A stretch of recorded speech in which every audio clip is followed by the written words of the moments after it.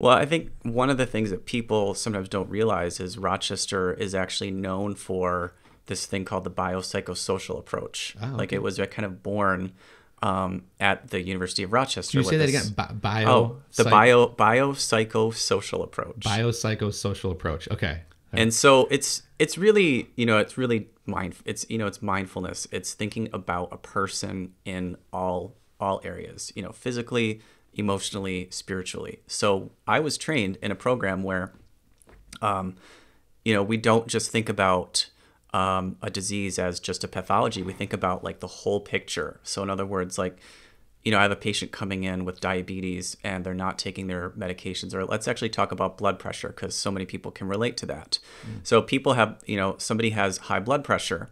I can't tell you how many times these people would come in and I'd look at the chart and they're on like 5 medications for their blood pressure. However, like, did we ask if you have the money to pay for those medications? Are you taking those medications? So we just keep piling medications on without thinking about this person is working 4 jobs, right? Or, like, so all the different factors in their social atmosphere Yeah. that are contributing to health. These like, determinants of health that we talk about. So I think, I'm fortunate to have trained in a program where we think about that stuff, and that's just kind of been ingrained in me.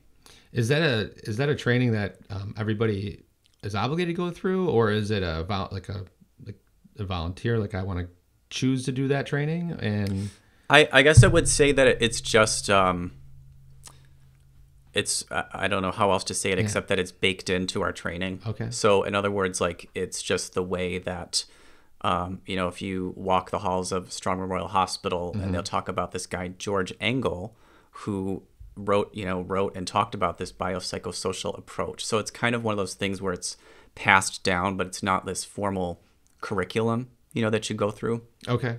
And you took it to heart. Like obviously you that's why you have your practice. Yeah. What kind of, like, besides telling you guys about it, do they teach you any other approaches inside that training? If you could, I don't know if you remember back then, but Yeah, it's hard to say because is there meditation I involved in it? blocked a lot of that out. That was such a busy time of my life, working like 27-hour shifts and stuff. Okay. So you were sleeping at the hospital and everything. Oh yeah, oh yeah. I mean, I still have. I wouldn't say nightmares, but I still have like there is a component of post traumatic stress disorder, for sure. I mean, not as a disorder, but just I'll sometimes wake up in the morning and think, oh my gosh, I'm not going to be home again for 30 hours.